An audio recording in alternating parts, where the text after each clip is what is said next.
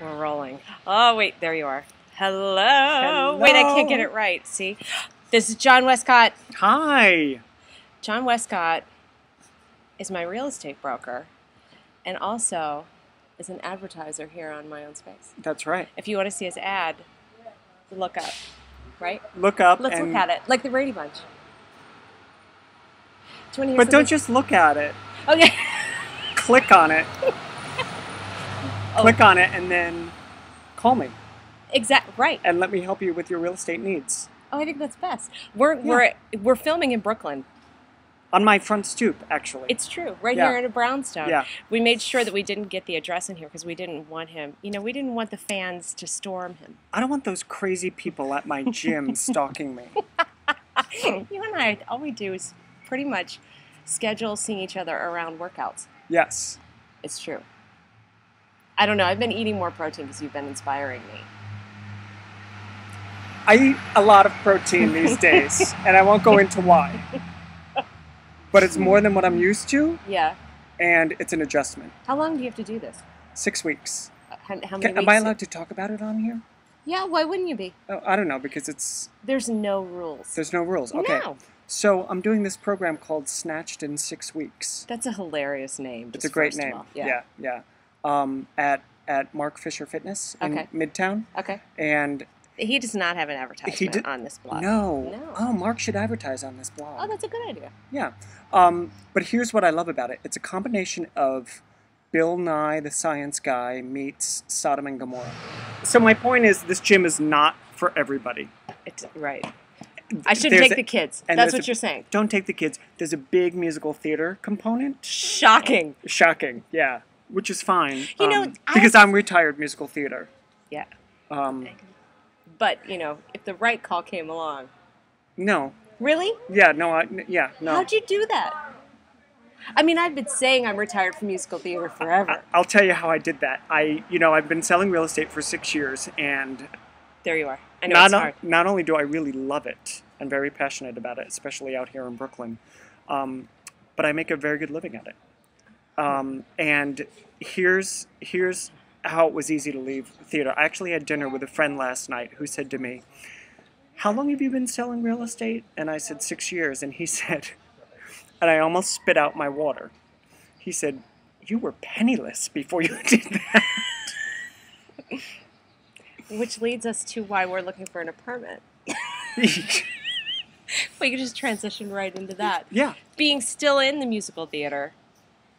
Rob wanted me to ask you a question. Let's Okay. cut to the chase. Let's cut to All the right. real estate chase. Okay. So, do you think this is going to play in the back of cabs? Have you seen that Talk Stoop? This is like Talk Stoop. Oh. Isn't that fun? Anyway, here's Rob Meff. Rob Meff had a request that I ask you a question before I left. Okay. Here it is. He said to me, ask John Wescott a question for me. I said, all right, I will. And he said, ask him where, in all seriousness, people like us who have kids who make about the amount of money that we make, which is about $100,000 a year. Maybe I shouldn't say that, but I'm going to say it anyway. I don't care. It's a decent amount of money anywhere else in the country. Anywhere else in the country, you'd be in, That would in be a 4-bedroom fine. house with a yard and a Right. pool. And not having an ulcer. No. Right. Okay, so honestly, our real estate issues. Hi, how fast are you going to drive? Our real It's my estate issues. Sorry, someone's in a hurry. But it was a white Bronco. I think it was O.J. Simpson. Anyway. We're talking about everything. Anyway, so he just wanted to know, seriously, where do people live? Like, I mean, we don't get it. We rent, I'll tell you what it is. We rent, we pay $2,500 a month to live in Washington Heights in a very beautiful 3-bedroom, 2-bath apartment. Yes. It's a really nice apartment. The neighborhood, not so much. But the biggest issue that we have is Rob's commute, which he is all the way downtown, and Charlotte's high school commute now all the way downtown, and we need a school district for Beatrix. That's where we are. So we're trying to decide if we can buy something or if we're going to rent something, but the question on the table is, where do people like us live? It's a good question. And there's no real short answer to that, but what you guys are doing is exactly what you need to do. So searching for real estate is a process, right? Yeah. Unless you are one of the uber wealthy in New York, and there are a lot of them. Oh, I know. And I can't believe the amount of money that some people I have in know. New York, where they can just, pay all cash for a $4 million townhouse. Really? It happens. It happens, yeah. There's I a hope lot, you get a big commission. There's a lot of one percenters in New York, Yeah. So anyway, what you guys are doing is exactly the way to do it. What they've done is they've cast a very wide net.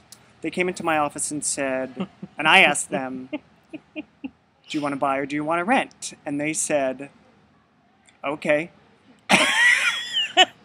And Which I is probably said, helpful for you when you're trying to... Yeah, and I said, what neighborhoods are you looking at? And they said, Brooklyn, Manhattan, Yeah.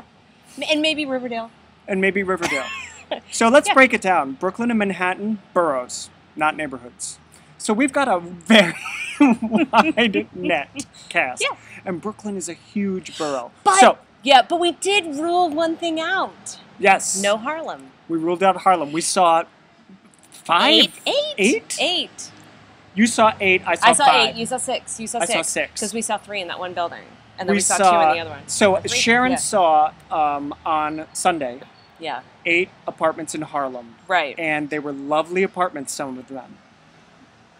Were they? Do you remember the first one? When we met you? Yes, I remember the first one. And we walked up to the door? I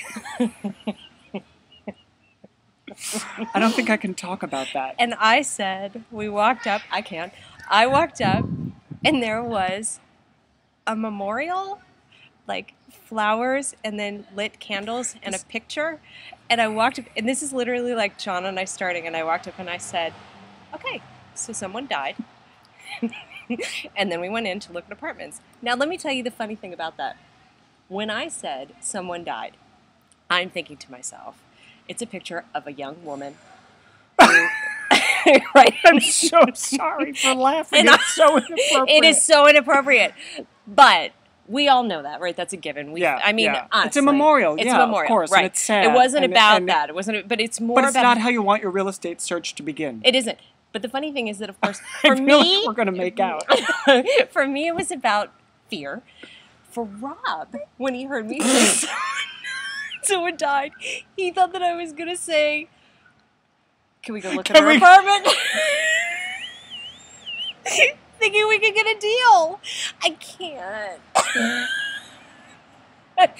That is so tacky. Which, let me tell you, oh my God, is not the craziest thing to happen in New York City real estate. Really? Should we be looking at the obits? People look at the obits. But that happens in like Woody Allen films. Yeah, I'm not recommending that Okay. as part of your search. I would stick to, Right, because everybody inherits something anyway. Yeah. That's the truth. It's true. All right, so Yeah. So here was another question: are you looking at co-ops or condos? Okay. Are you? So my point is, you guys. What's great about you guys is that you're open to a lot of different things. It's really going to be what's in your budget. And don't laugh at that. I'm sorry. What's in your budget, Right. and what neighborhoods feel right to you for your 2 beautiful daughters. Yeah. Yeah, and it's all that school. And school. School. And school. And that's the thing about Harlem, honestly, the memorial aside, which we shouldn't have laughed at, and we're going to get letters about that. But more what happened is that I started doing a lot of research about schools, because obviously, and in a really good way, you can't advise us on anything about schools, which is fine, because it's a part of the, don't tell me, fair housing. Fair housing regulations. Sure. That's right. So we started doing a lot of research, and I sent a list to John, and I said, okay, these are the schools that I found in Brooklyn, and these are the neighborhoods. So that's what we're going to do now. We're going to go look at these neighborhoods and see if there's anything. And Harlem, as much as it's, there are a lot of people find really good deals there, for us, there just isn't a good school for Beatrix that we're finding. And Charlotte went to these really great schools on the Upper West Side. And listen, at the end of the day, we may end up in a rental on the Upper West Side. I mean, we You just never might, know. you Yeah, know, yeah. because we're really comfortable there, and Yeah. we'll pay $1 gazillion and be in another 5th floor walk-up, which we've done twice. Yeah, Not yeah. once, but twice. Yeah. So that she gets into a good school. I don't know, but we're going to try to not do that. So anyways, we're going to Yeah. go look. So we're going to go look. And speaking of one of the neighborhoods that was on your list of okay places for you, Yeah. we're in right now, which is called Sunset Park. Sunset Park is in very Brooklyn. pretty. And we're actually on my block in Sunset Park. I live out here. I've been out here for 5 years, 6 years. Mm-hmm. And I love it. It's a great commute, a very easy commute into the city. 3 stops to Canal on the express train. Okay, good. So we're going to explore Sunset Park a little bit. I showed Sharon a couple of rental properties just so she could get a feel for the housing stock out here. Beautiful. And yeah, Brownstones beautiful with, stuff. like, built-in things. Brownstones with My mother built-in would things. love for me to live in Brooklyn. Have I told you that? She always wants me to go and live in Brooklyn, and I'm pretty sure it's because of the movie Moonstruck. Oh, Yeah. So anyway, here you go, Mom. a Maybe great this is movie. it. Okay, bye. bye.